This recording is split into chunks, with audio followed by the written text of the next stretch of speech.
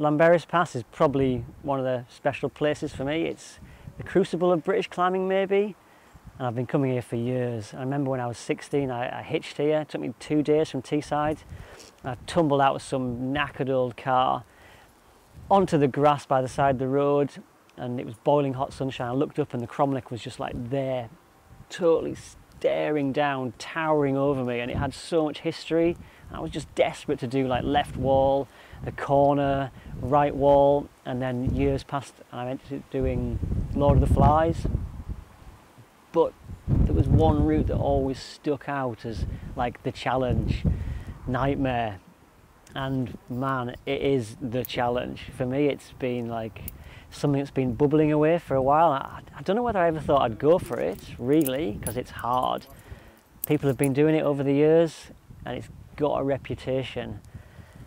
And I figured I just had to go for it. I just had to go for a style that was going to give me a real challenge. So obviously it's been head pointed by quite a few people, and I figured I was going to try and give it an on-site. I knew it was about 8A in terms of grade. I knew the top wall was massively run out, but potentially had some gear. I'd heard there was like a crucial wire somewhere, hard to find, hard to place, but there was something up there, but you had to get it in. And I guess today was the day. Everything fell into place. The weather was right. It was just time to try. So you get to the girdle ledge. It's quite hard to there. It's like E6, a bit spicy. There's some gear, but it's not very good.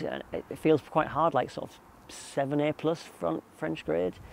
From the girdle ledge, you trundle leftwards a little bit, and then you just set off up this wall. And it was quite a bit harder than what I expected. I don't know what I was expecting. I knew it was supposed to be about 8A, and it is, but for some reason I thought it was going to be easier. And you quest up this wall, constantly hard moves, like lots of small holds. I guess it suited me. It's on your feet, crimpy holds. And then the crucial wire, it was just like right there in front of my face. It was kind of obvious, a little slot, and it went in. I couldn't tell how good it was. It looked as though it was all right, and then I moved away from there, and then just before you know it, you just off, and you're glancing back at this wire, and it's flipping miles away. You just have to sort of shut that out of your brain. And to be honest, the climbing was so intense and so engaging that I was just climbing it, and I put in some pretty touch and go moves. To be honest, one point I thought I was going to drop it. I felt as though I was out of there. My foot wasn't on right. I felt as though I was going to sketch mode, where you just pedal and hope for the best, but I just had to keep it together.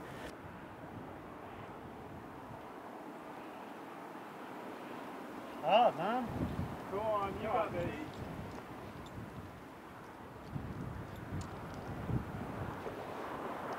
Yeah, really good, go on.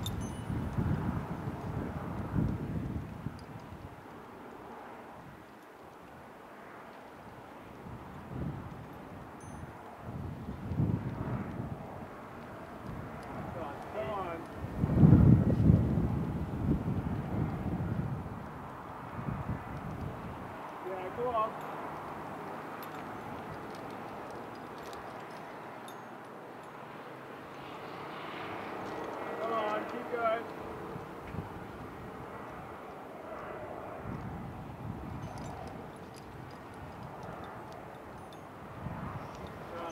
Come on, Steve, that's it. Come on.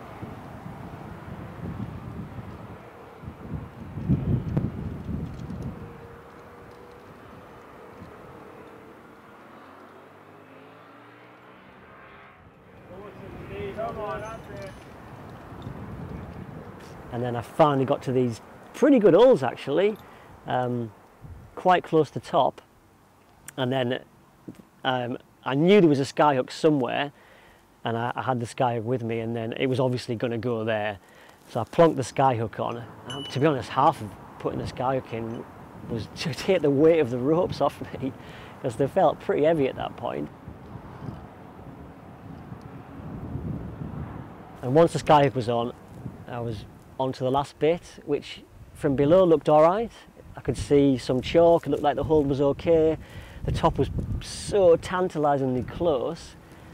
And I set off into those final few moves, and I suddenly got to a point where I thought, oh no, I've blown it, I can't work out what to do. The top was literally 6 inches away, and I couldn't figure it out. And I felt as though I could sketch something which might not work, but might work.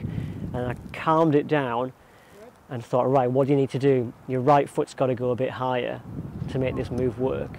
And I figured it out, got my right foot higher, went back into the move, crossed over, job done. And that was just so awesome. Just keeping it together for those final few moves was just amazing. That was the route. What a buzz.